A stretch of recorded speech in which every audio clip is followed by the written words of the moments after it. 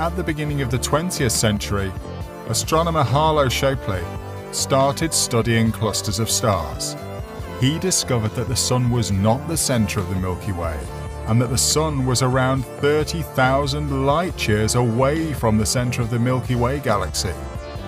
He also discovered that the Milky Way galaxy was 120,000 light-years in diameter and 1,000 light-years wide. With the development of new observation techniques in the 20th century, the view of the universe changed. In 1917, the 100-inch telescope was launched at Mount Wilson. Then, such advancements continued. Radio telescopes in 1940, X-ray telescopes in 1949, ultraviolet telescopes in 1968, and infrared telescopes